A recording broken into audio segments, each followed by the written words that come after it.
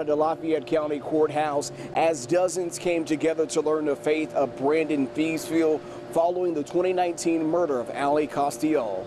There's no excuse for my actions. I have asked God for forgiveness. And I hope one day that you will find it in your heart to forgive me. An emotional Brandon Theesfeld appeared before a judge confessing to the murder of Ally Kostial while also expressing remorse. I want to apologize to the Kostial family for my actions. I am sincerely sorry for the pain I've caused taking Ally from you. The DA's office revealed during the hearing that Kostial was likely pregnant by Theesfeld and he was against her having a baby.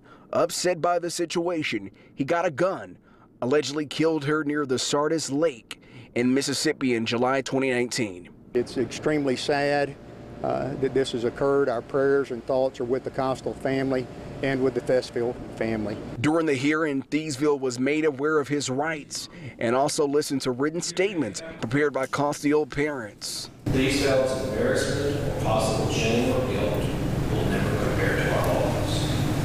I would bet she had a smile on her face right up to the last minute or seconds. She will always be missed and loved. Ultimately, the judge accepted Theesfeld's guilty plea, and both the defense and prosecution walked away pleased with the outcome. We are saddened for the Kostial family, but happy that we could get this matter resolved in a way that prevents them any further grief. We, on the other hand, are grateful that we obtained this result. We think we spared his life, and there are different types of victories in these situations. Theesfeld faces life in prison and could be up for parole at the age of 65. Following today's hearing, he was booked into jail.